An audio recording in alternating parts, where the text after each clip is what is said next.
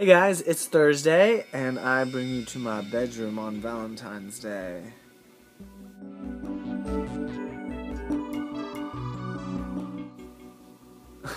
Anyway, this week's topic is consent. I think Stephanie did a wonderful job on her video. If you haven't checked it out, go check it out right now, but then come back and finish watching mine, or else. Stephanie really did a good job on a lot of things. Covered so much stuff, I don't really know what to cover on that. But I think I should be able to talk about my own experiences. And when it came to consent, when I first came out, I was very like, oh wow, the gay world, it's so wonderful, it's so magical, drag queens, oh my gosh, it's so much fun, let's just go wild and crazy. It was not until the moment that I didn't consent to something that it became serious for me. It became a very serious thing for me.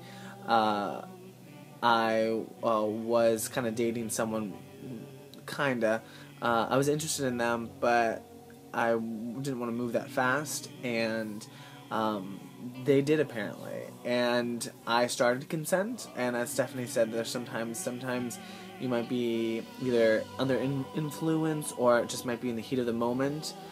And if that person all of a sudden pulls away and says no, you should respect that. This person didn't. And I pulled away and I said no. And they continued.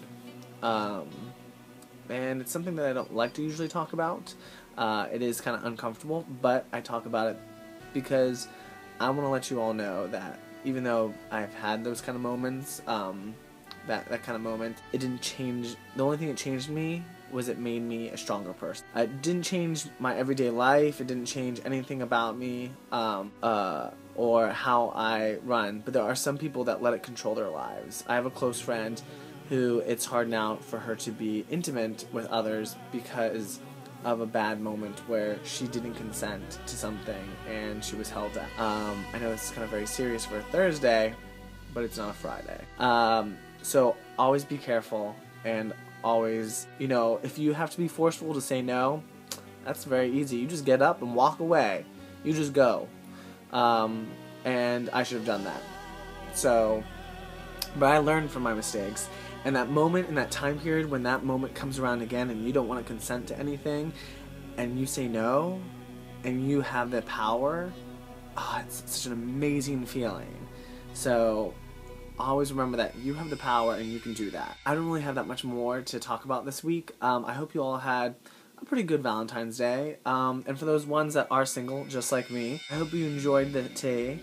And don't just think Valentine's Day is just for the lovers, but is also for the ones for us to love our family members and our friends, the ones that are close to us, the ones that we do love. And remember, if you have 5 close friends that you can count on your fingers, that's all you need.